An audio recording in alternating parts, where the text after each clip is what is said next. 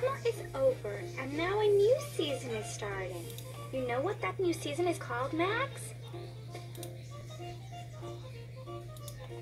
It's called the fall. And you know what happens in the fall? The weather starts getting colder and makes the trees shake and shudder. And then all their leaves fall off. Oh! Right! And when all the leaves fall, we have to make a leaf collection book for the school. This year, mine is going to be the best one in the whole class. Here's how it works. I have to collect as many different leaves as I can. One leaf from each kind of tree in the neighborhood. When I find a new leaf, I paste it in this book.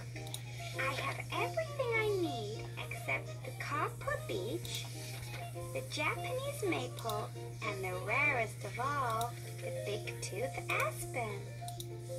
If I could find a big-tooth aspen leaf, my leaf collection would be the best in the whole class. Not even Louise has a big-tooth aspen leaf. I'm not stopping until I find one.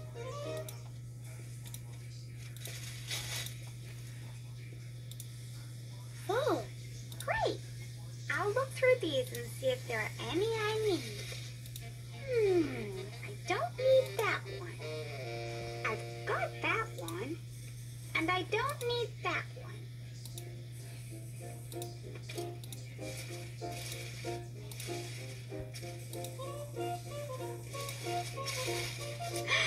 I think that's a copper beech.